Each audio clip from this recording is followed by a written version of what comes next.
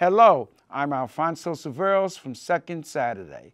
Right now you are watching Health and Wellness with Rose Ann Green. I do recommend a holistic approach. I think generally, globally, that's where the world is heading. We have to remember who we are.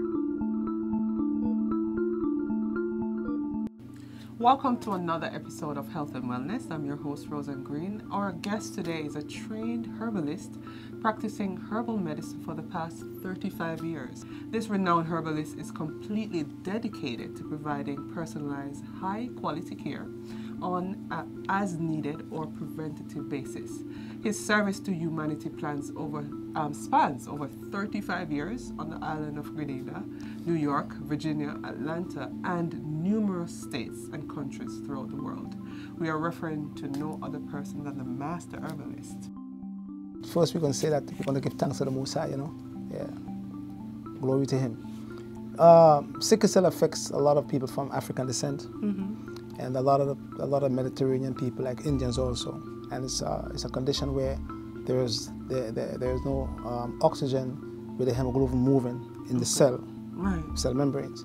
So then it becomes stuck, and it affects the cell membranes, and they start to collapse, and you start to have pain in the joints, and your lungs have the eye because it start to affect your liver. All right, so that's, in a layman term, that's what it is. No oxygen going to the cells. But in the medical system, they say there's no cure.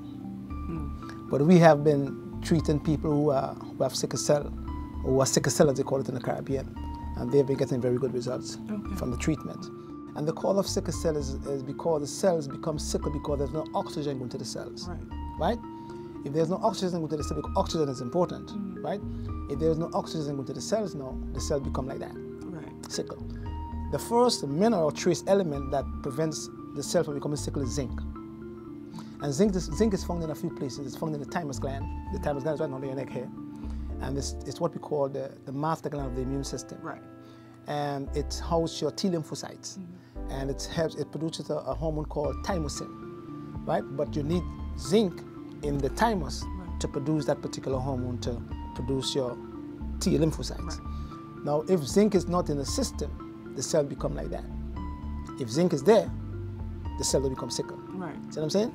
Then you have vitamin E, which is from nuts and seeds, all from nature, you know what I'm saying? They kill from the nature now. And vitamin E helps send oxygen to the cells. So the cells could move, or the hemoglobin could move properly with oxygen, right? And then we use lots of vitamin C, about 5,000 milligrams per day, buffered. Buffered means that the vitamin C is going to be